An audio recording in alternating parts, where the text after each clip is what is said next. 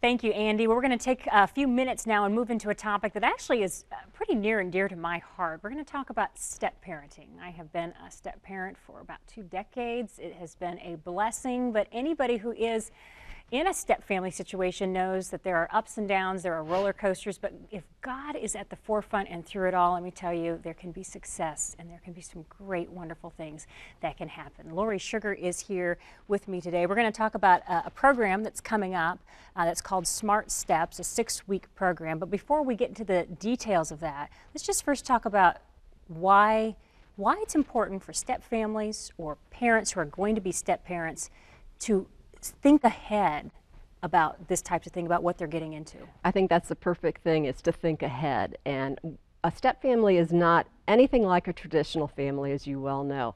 And so we've got to always be thinking, how are we going to make this work? Because it's just not the same. What are some of the key principles that maybe step parents don't think about ahead of time, that they get into that are a little bit surprising? I think one of the most difficult things is trying to put your marriage first. In a traditional home, you have several years usually where it's just the two of you and you build that home and you build that relationship. And in a step family, you're just thrown in there together and all of a sudden you're an immediate family. So how do I make that couple relationship work? Which we think is key. We think God has to be first, and then the couple relationship has to be second, and then the children. And I think that's the biggest thing we teach our children, is that my spouse is my most important human relationship. It's hard to do when the whole blood is thicker than water, and I've lived with these kids for years, and this guy is just coming in. How am I going to make that work? There's statistics that unfortunately suggest that second marriages, especially ones with children involved, are less likely to 70% end in divorce. And do you think that's because people are not walking into it prepared and recognizing what they need to do to make this work? I think you're right. I don't think people are prepared. I don't think they know what to expect.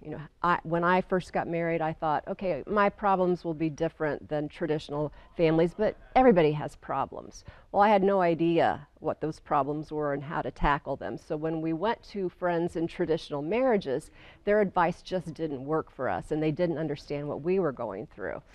So let's talk about the class that's coming up, Smart Steps. It's going to take place at Lima Community Church. It starts February 18th. It's weekly on Tuesdays through March 25th. It's a 6-week faith-based course, and some of the topics: couple relationship, realistic step family expectations, stages of step family development, legal and financial issues. A lot of really important things here. How does this course lay out? Well, we begin with talking about step families in general and how we got here. And step families aren't a new thing. It's not a new phenomenon. And every day, these days, it's probably more likely to have that than not. Right, and we take it all the way back to King David and the issues that he had in step family life. So we're not new, but we need to look at how we're going to do things right. And right to us is going to be different than, again, right to a traditional family. So we kind of build on that then. We intersperse marriage information as we go along, because again, we think that is so important to a step family. And then the expectations, when you said expectations, that really stuck out to me, because we talk about that a lot. And maybe not to lower your expectations, but to be careful of what you expect other people to do in that step family. I think you have to have very broad shoulders and let a lot of things roll off of them, because again, it's just a different animal.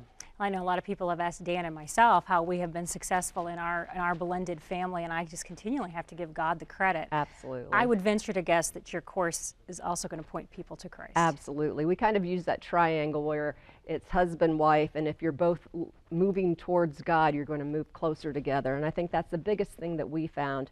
When we stopped trying to change each other, we stopped trying to change each other's children, and both started moving towards Christ, things started to get better for us. And then the biggest thing we want to show our children is what a marriage is supposed to look like, a God-centered marriage is supposed to look like. And when that happened, things got so much better, which I'm sure you know.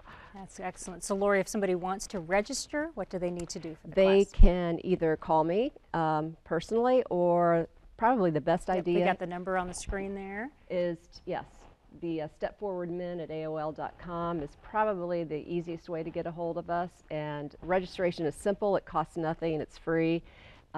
We just need to know who's coming, and if you have children, 3rd grade and above, we do have a class for them so that they can, again, get some information on how to deal with the things that they're faced with. 'Cause, you know, kids Excellent. don't ask for this. Yeah, excellent. All right, Lori, thank you so much. Thank you also to Bill for the ministry that you have to help families. So don't forget, you can sign up for that Smart Steps class. We'll give you the number again in just a moment, the email address as well. And there is a class for 3rd grade on up. So if you got stepchildren involved, this looks like a great, great opportunity. All right, we're moving now over to Zach Bowers, who's continuing his series with Bill Harris.